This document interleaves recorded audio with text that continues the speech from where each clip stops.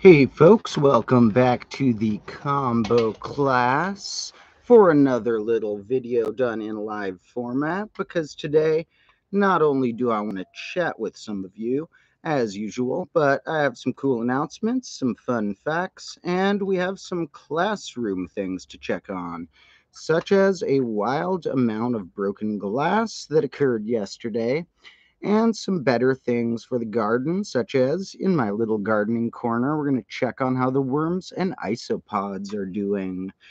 Now, first, let's take a peek at what sort of damage occurred here in yesterday's filming session. Now, when we get up to some snack break episodes, sometimes it's a little more chaotic because I'm less distracted by my whiteboard.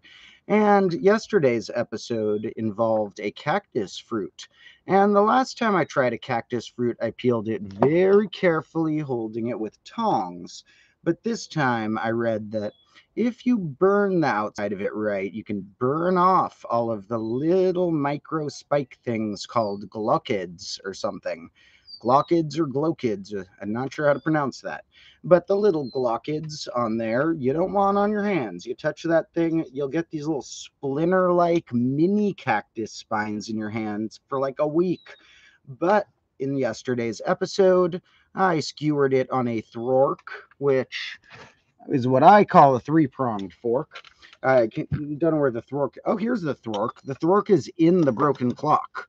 So I skewered it on a thork, a little campfire, and burnt off the spines. And then I was able to eat my cactus fruit just by peeling it. And as you'll see in that snack break, it actually worked. Afterward, I have like one little micro spine I noticed in my finger, but nothing compared to when I actually touched one of those before. That was hell. That was terrible. Now, it did end up being on a clock that I lit the fire because there's a lot of leaves and dirt on the ground, so I didn't want to just light a fire on the ground. The desk's made of wood, so I didn't want to light a fire on the desk. And so I figured, oh, a clock with a big glass face. That'll be a perfect place to make sure that the fire's contained and doesn't touch any leaves or anything. Now, I forgot that glass is kind of sensitive to heat. And so while I was filming, I just had a nice campfire going. And then right at the end of the clip, I realized, like, whoa, the clock's shattered. The heat at some point shattered the clock. And it was one of the larger clocks, as we can see here. And yeah, there's the thork. The thork ended up in here somehow.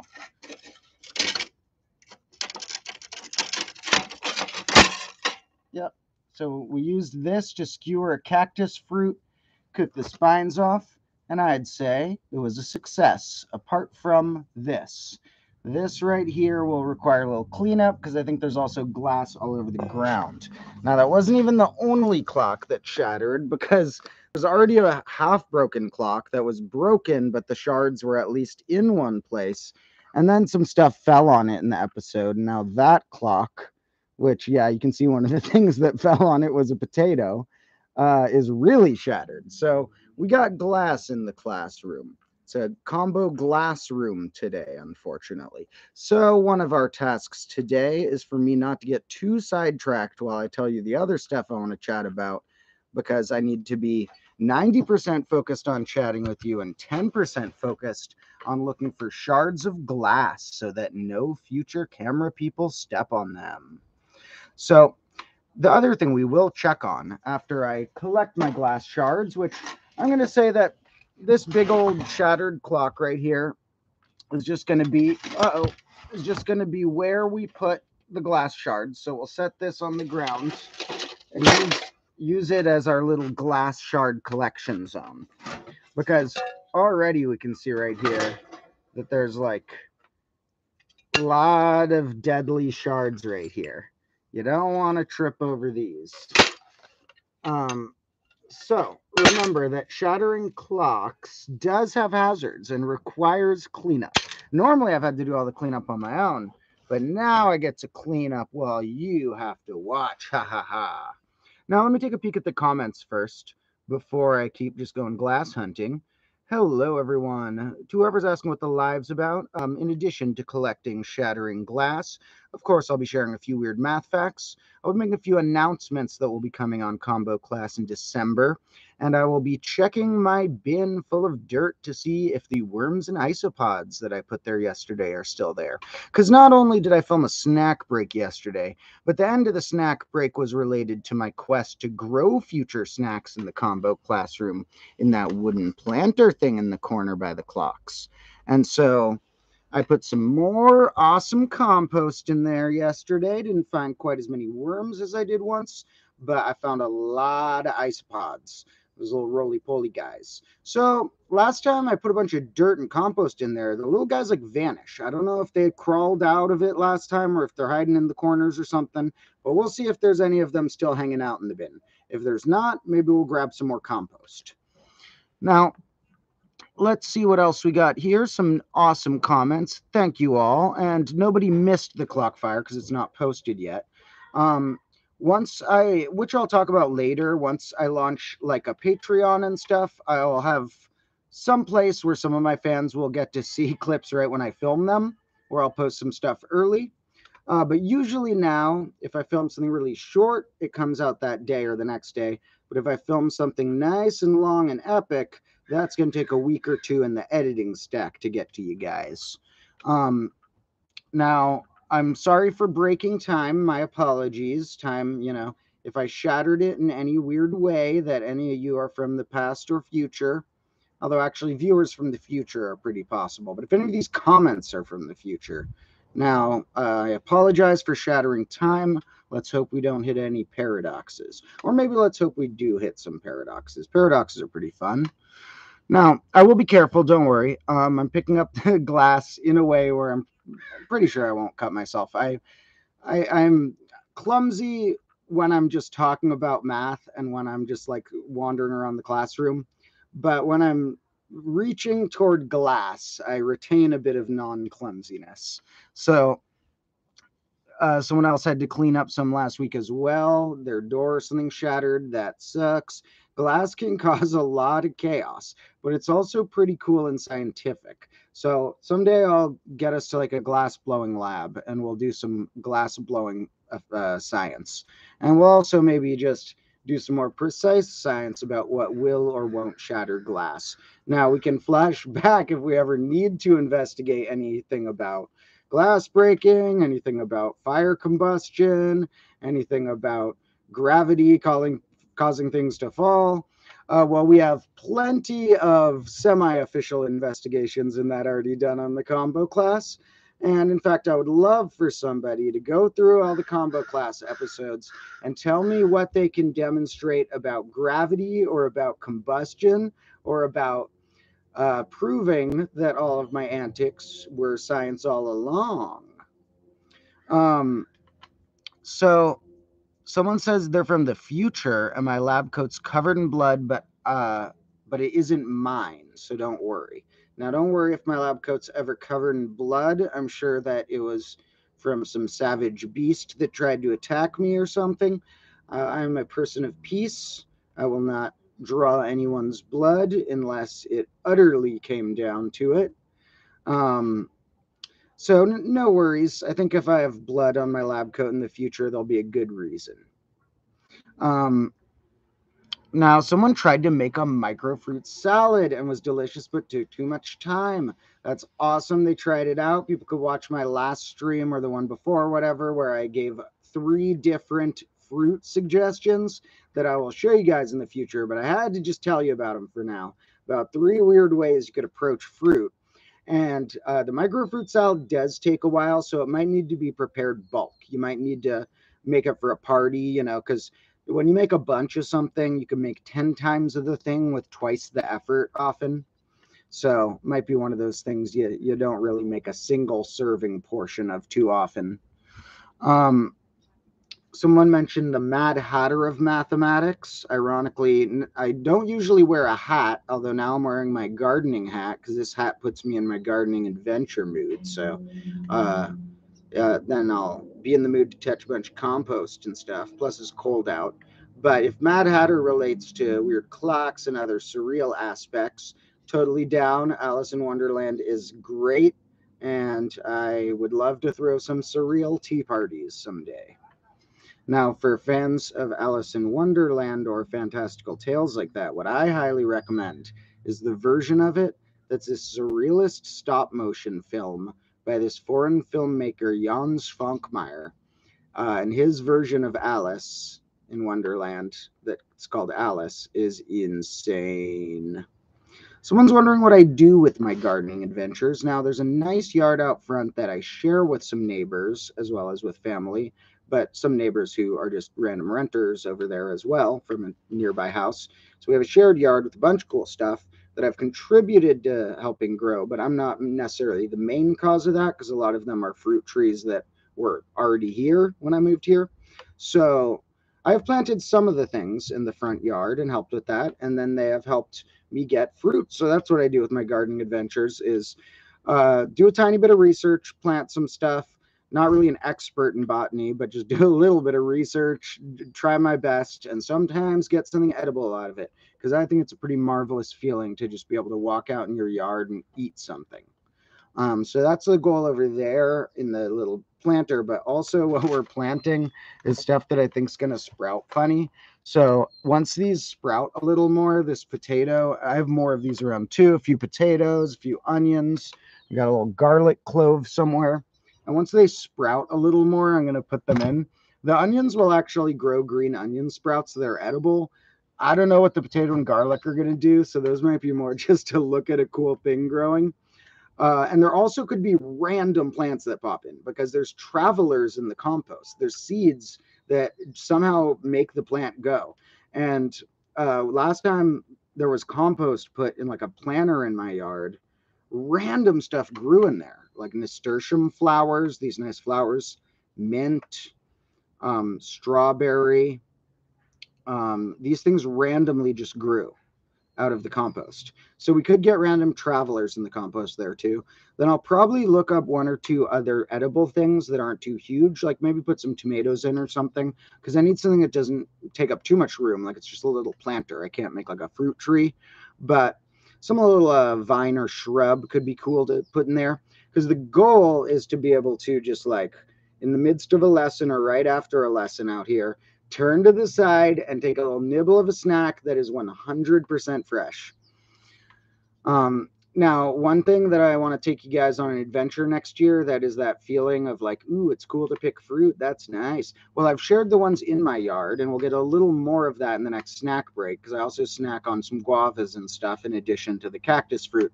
But one of the most epic snacking on nature potentials around here is blackberries. Where I live in California, there's like an invasive type of blackberry that's sort of like not that good for the zone. Like if you're a gardener, you really need to keep it located in the zone and not let it spread too much, or its roots won't let other stuff grow. It's really good at spreading. But there's these spots at the marina, like 3 or 4 miles that direction from me, that have these huge patches of blackberries that if you go at the right season, there's a few weeks where there's essentially infinite blackberries, by which I mean that there is such a large number of them that you don't ever really encounter your limit.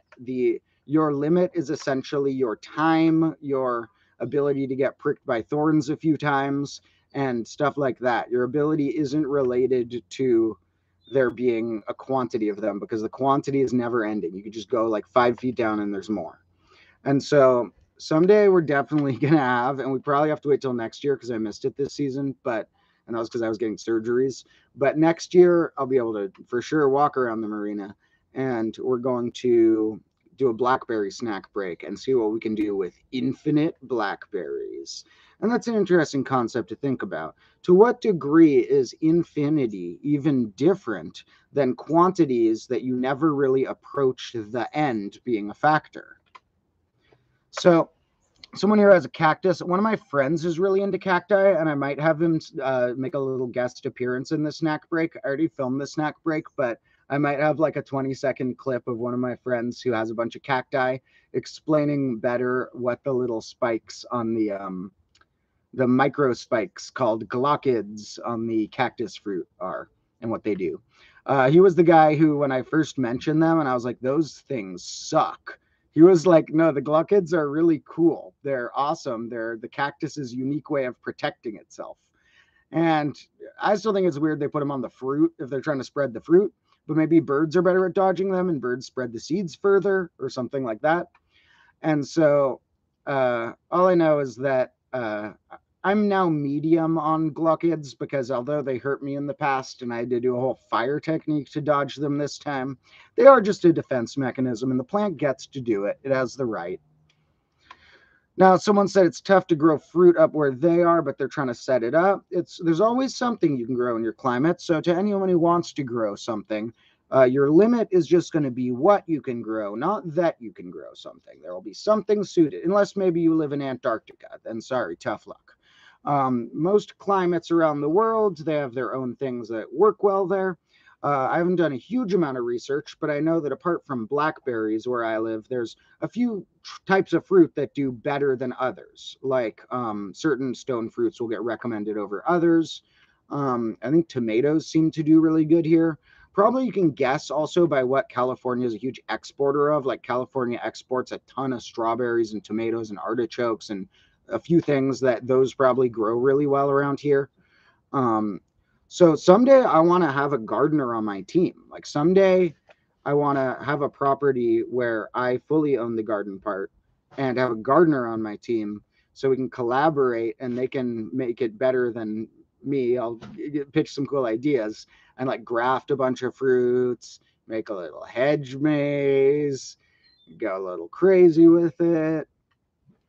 Um, and no, the cactus video has not been released. And when I filmed it last night, maybe once I get a better team of editors, people can always reach out. And I do already have some editors from afar I'm going to work with, although it's harder to do it through digital than when I know the person. But I am going to be working with more editors soon. For now, it takes me like 2 weeks to get the episode fully edited because it's either me or one or two of my friends.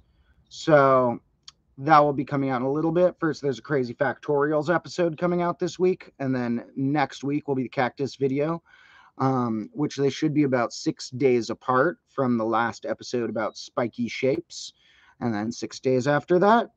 And the Cactus video will be dropping on December 1st, which it is probably time for me to do an announcement, which is it's a kind of bad video to put the pitch in because in that video I'm just destroying stuff and eating snacks.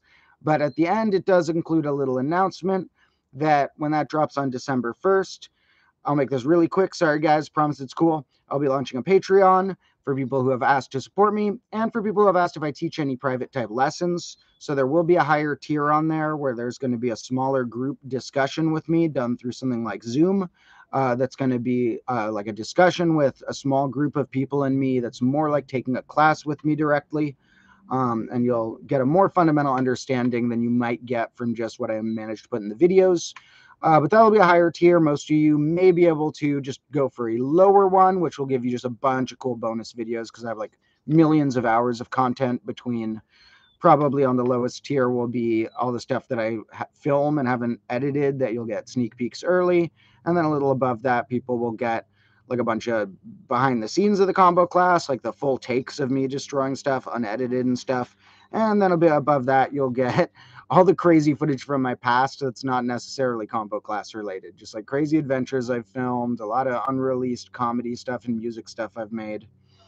So, and someone's wondering like, yeah, how much they'd be able to do. So the lowest tier is just going to be $2 or $3. I can't make it $1 because the way they take fees out of it, $2 is way more than twice as helpful as $1 because the fee makes $1 like 2/3 of a dollar, as opposed to $2 might go down to like 1 2/3 or 1.5 of a dollar. So big difference. So it'll start at $2 or $3 to get like early stuff of videos and just support me and help. And then probably like about $5 to get like a bunch of extra behind the scenes combo class stuff every month. And then maybe more like $10 if you want like your name mentioned once in a while in videos. If you want the chance of talking to me one-on-one, like I'll call a few people from the list per month. And if you want to get like crazier footage from my life that's not combo class related. And then it'll probably be more like $25 or something for people who want to like join the private class I'll be doing a few days a month. So because that's more like it's a mix of supporting me and signing up for getting a class. So there'll be those options probably. And then for fun, just in a blue moon, I'll probably put a tier on there that's like 100 or $200 if somebody wants to be called a co-producer. Very unlikely, but if anyone wants to like have their name super attached to the project or feels very charitable, because hopefully people will know that the money they put there will go toward a great cost. I have a very low amount of money I spend on myself. I eat really cheap food and stuff. I love putting all my money into educational videos. And so all the money there is really just going to go toward making the videos cooler. And hopefully the group lessons will slowly let me replace my day job right now, which is teaching random one-on-one lessons to music students and stuff. So hopefully I'll be able to filter that out, do more group stuff, and just be in combo class mode all day. So, because like later today, like I have private lessons just to have enough money to pay my editors and stuff. I need to teach private lessons. So that'll all help. I'm going to launch that on December 1st because if I launch it now and people pay for a class, they're getting ripped off. They're only getting one. If I launch it December 1st and you pay for a class, I'll be hosting 3 of my group classes in December. Those will be on Sundays, and I'm going to try and put them in, like, to me, the early afternoon so that more time zones have them applicable. But sorry, if you're across the world from me, it's going to be 3 a.m. and I can't do anything about that. But, I'll take suggestions if people want to move that anytime. But for now, it's going to be like Sundays in my late afternoon. But I'm just stacking all of my crazy combo vault of weird footage that I want to show you guys. I've had a lot of weird projects in the past that will probably make their way onto there before they ever make their way into maybe a few years down the line. I'll edit some of this stuff into bonus videos, but some of it I don't know what to do with, or I'm embarrassed by, or it's too crazy for YouTube or whatever. But I've had hours and hours of like musical projects, like comedy skits, of like adventures I've gone on, like this and that. Um, so there's a lot of fun stuff to share. Now that's enough about that. I'll launch that on December 1st. Thank you all for not leaving while I was ranting about that. Let's get back to some stuff that's happening right now that's free, because of course my goal isn't to draw money out of people. My goal is to have more time to make more free education. And someday people will be going to comboclass.org and there will be all sorts of puzzles and games and resources and stuff. So what instruments do I play? A comment was asking. So originally, let me give you a little story of my music history. I took piano lessons when I was a kid, and then I started playing piano, playing covers of rock songs, and then writing my own rock songs with a band I made in about 6th grade or so, which is about your 12 or 13 or so. So from when I was like 12 to 14 or so, I was still taking like a couple piano lessons, but mostly spending my time on playing in this rock band with 2 of my friends. And I was a piano player, and I had a bassist and guitarist friend, and we should have had a drummer, but we didn't know anyone, and we would just put a drum beat in the background. And so I have some old recordings of that. We played 1 or 2 shows, and we have some old tapes, like literal tapes on an 8-track recorder we recorded. And then I stopped piano lessons because my parents let me stop it because I was doing enough music stuff to start making digital beats on GarageBand. And I got really into programming little beats and soundtrack type sounding things. And all of the music in the combo class videos these days, all the episodes from the beginning, was most of the music, but it's been all of it in the past like 5 episodes at least or so has been beats I've made for fun. And those are just the beats I made in the past 2 years. There's a lot that I was making before that. And then I got really into singing and rapping, and especially went down a rabbit hole of loving to rap.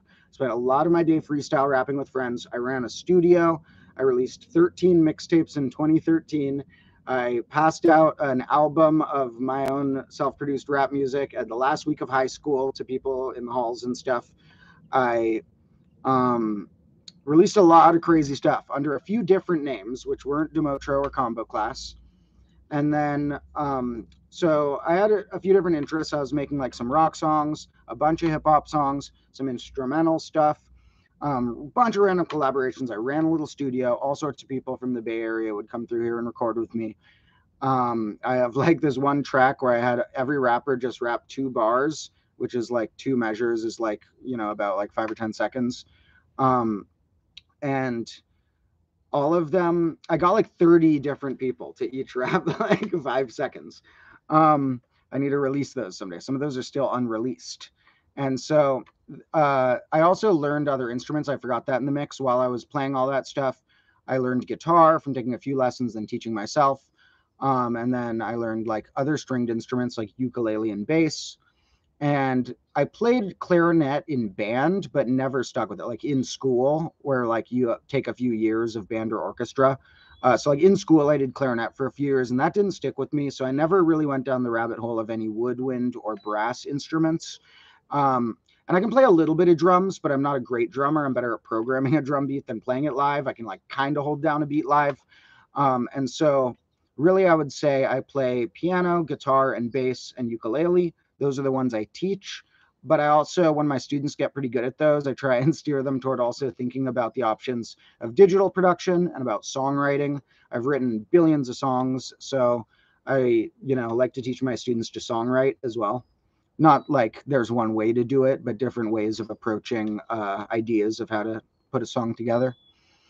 I will before long, and I'll do it like pretty soon on the Patreon, and then a little later for everyone else, release links to the ones that are already out, because some of that stuff I mentioned is out online somewhere under a different name. Other of that stuff isn't even released. So I'll put that linked up somewhere before long. And what I do have to say in advance for the hip hop ones, all my rap verses, sorry if anyone gets offended. I use swear words. I use certain, brag like rap tropes. And so now my rapping style is a little different. I don't really feel the need to swear much in my rapping now. I can still convey the emotion. My rapping is a little more in tune with my personality and what you know from videos and stuff now, although it's still just music, not math. But sorry if anyone gets offended from the old stuff. I like making crazy bangers and I like saying things that are wild. So sorry.